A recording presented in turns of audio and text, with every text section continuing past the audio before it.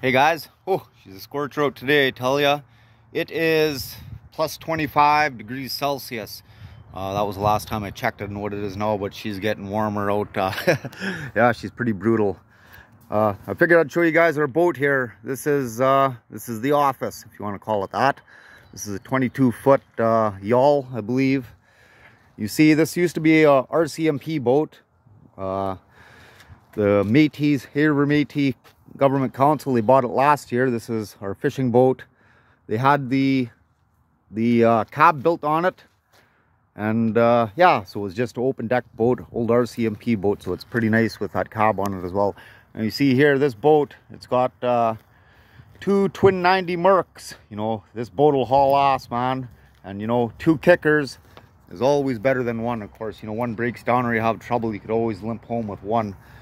You know, you see, the last year we had, we were fishing with a Kingfisher. I think it was a 18-foot Kingfisher. It was kind of like a pleasure craft boat. It wasn't, it definitely wasn't made for fishing.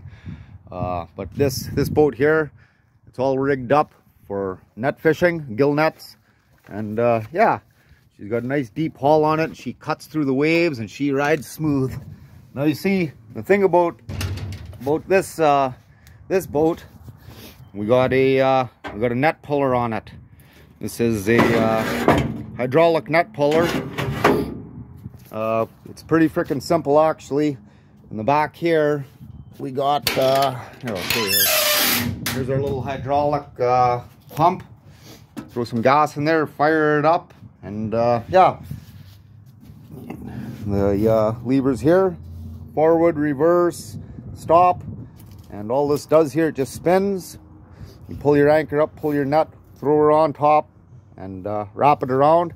And it just brings the net up with all the fish. And of course you have your fish box. You just have it sitting on crates there. And it just brings the fish in, brings the whole net in. It's actually pretty brilliant, and it makes life a hell of a lot easier. Because before, for the last 4 years, we didn't have one of these. And you know, you're pulling those nets up by hand, huh?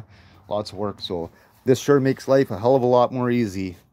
So yeah, this she's all gassed up and ready to go in the water now. So what me and cousin were thinking, we will most likely put it in the water on Canada Day. We got a few little things we got left to do in here. We're gonna put a Sirius satellite radio in here and a few other things, you know, just small things like some coat hangers and shit for whatever. We'll fix it up, you know, rig it up for how we want it, how we like it. And get some nets. So what I was thinking here, once we start going out of the nets here, I'll make a video of the fish we catch. Like, we get some freaking brutes, I tell you, you know, like 30-pound trout, big freaking lingcod, in canoe, and freaking lots of whitefish and sucker fish and a few other little fish or whatever, huh? But I've seen some pretty damn big fish come up here. The cool thing about net fishing here in the Great Slave Lake is you never know what the hell you're gonna pull up. You know, you could pull, there's some huge fish in this lake, you know. The Great Slave Lake is like 20,000 square kilometers, 2,000 feet deep, you know. It's a big lake, man, big freshwater lake. So yeah, I'm looking forward to getting out there. So I'm thinking Friday we'll get the boat launched, take her out, cruise around the river, test it out, make sure the engines are running good, water's all, the engines are pumping water.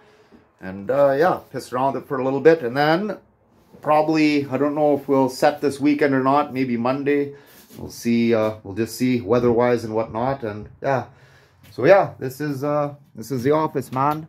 And we'll go out for a rip here in a couple days. We're seeing a little bit more of this here in the summertime. And yeah, we'll get some big fish in this boat here. It's gonna be good. So yeah, anyways, I should probably get back to work. Quentin's slaving away over there in the hot sun on our fish shack, and I'm sitting here playing on my phone talking to you guys. Okay guys, I'll talk to you another day.